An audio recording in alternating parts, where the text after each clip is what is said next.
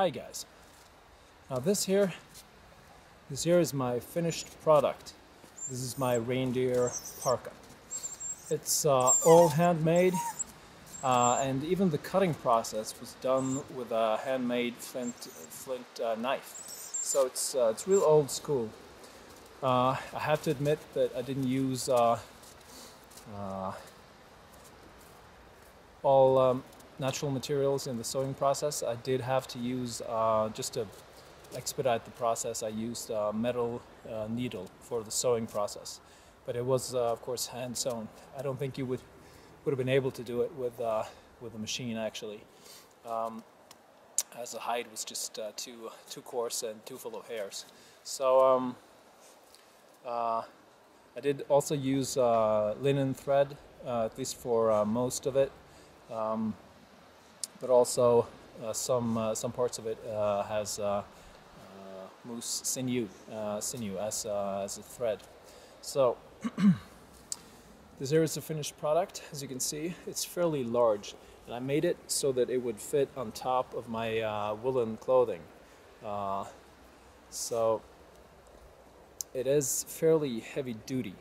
Now today it's just far too warm for this kind of clothing, but to tell you the truth, I haven't been able to get around to making this video before, so I just had to get out into the woods while there's still at least a little bit of snow left to test it. In Easter, during Easter, I will be going into the mountains, so hopefully I will be able to use it then, but we'll see. Now, I'll give you a closer look of the finished product and how it works. Okay, so this is it. Now there are 4 buttons like this down the side of it. You can see, well, you can see at least 3 of them here. They're made of ash and just been carved. I think you've seen the process in the video. I'll make it so. Okay, and this here is the leather cord that binds around it. So what you do is you take it once. It is a bit clumpy. It's not the most practical of garments, but when it's freezing cold outside, I'll tell you, this here is what you want to be wearing. Like this. So twice around the buttons, like that.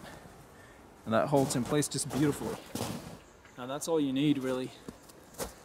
So take it back around, get it off, like that. Okay. Like I said, it has 3 buttons on this side. I mean, 4 buttons on this side and 4 loops. But it also has buttons and loops on the inside, so that it's sort of double layered on the midsection. So you can see here, it binds together on this side and also in the bottom, right here. So they also have to come off. This is all reindeer hide, by the way. It's made out of a total of 3 reindeers, a calf and 2 grown-up simla, which is female reindeer. So the calf, or the calf is most of the arms. So you can see that there are different colorations here on the 2 different arms. You can see one is darker than the other, and that's because they've been shot in different seasons of the year. So this is what the inside looks like. Let me just show you first the outside a bit closer. Find a seam maybe. Here, you can see this here is a seam coming up over here, and this is where the arm is fastened around and towards the back here.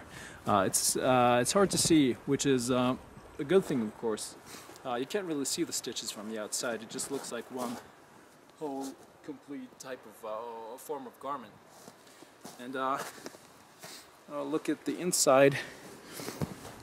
This here is the linen thread, and as you can see, it's been and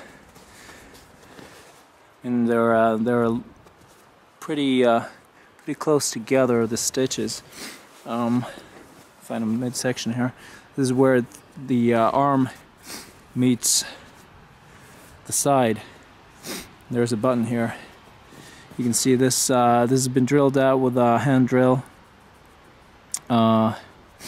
and it's been reinforced on the inside. This is a very smart thing to do. I mean, you really have to reinforce them, or the hide itself could tear. So you have to reinforce it, and this has just been cut out by hand from a tree I just found in a local park, actually. A windfall. So here is another view of the stitches. This is what I think you would call an overhand stitch with a loop, kind of. It's the same technique I use for most hide products, so you'll see it a lot. Okay. This here is the collar going around the neck on the back here. This is the other side. I decided not to add a hood because you can always do that afterwards. I mean, that's easy to add on, but if you have it on as a sort of a permanent thing, it's you know, most of the time it's going to get in your way. So I'd rather just have a really heavy-duty, sturdy hat that it's, you know, it's so much easier to take it on and off, and then have a solid collar like on this one here, which you can also fasten around your face. I mean, the collar, if it's closed, it comes up to your eyes like that, and that's more than enough to keep you warm in almost any circumstances. So I'd opt for no hood, basically. So this here is it.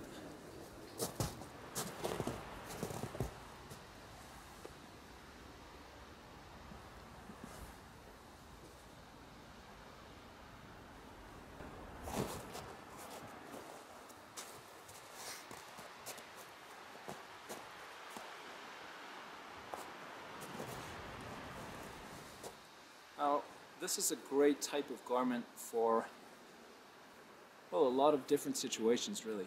I mean, it's almost as good as watertight. When you have the hairs to the outside, it's just going to shed off, at least for a very long time. I mean, if it's just pouring down, eventually something's going to get through and it's going to soak. But still, hide is going to keep you warm. And if you got wool on the inside, you're pretty much set. Now, this can also be twisted around so that it's got the what's now the inside to the outside, and you got the hairs on the inside. It's going to be a lot tighter, so you wouldn't be able to have as much clothing underneath if you do that. So it's kind of a trade-off. I mean, you can't get everything. There are also two seams on the inside. You can see one of them here, and the other one's right here.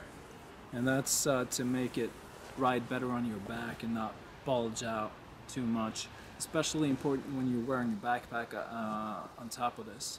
And you know, it can look pretty bulky,